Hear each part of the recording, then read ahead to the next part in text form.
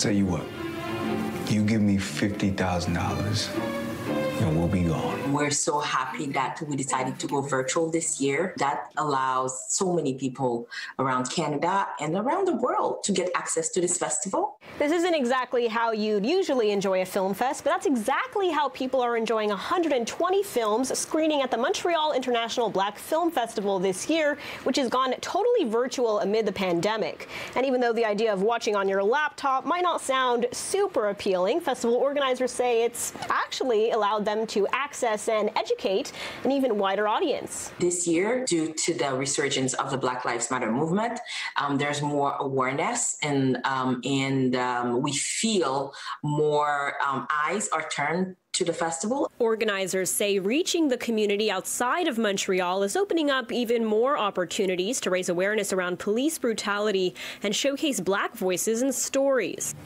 We have to go to the police. You'll go to jail.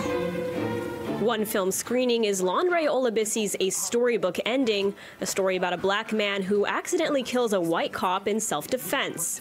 While it is topical, I often say it was topical like 20 years ago too. It was topical 40 years ago. But one of the things that I do try to do is show people of color in ways that we haven't seen them in film, right? So that's something that's a constant theme throughout my work.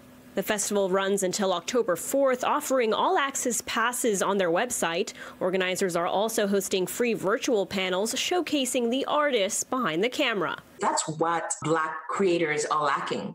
It's that platform, it's the voice, it's the opportunity. They don't lack talent, they just lack opportunities. And then we want to put them in the spotlight and then foster opportunities for them. In Montreal, Sharon Yonan-Renold, City News.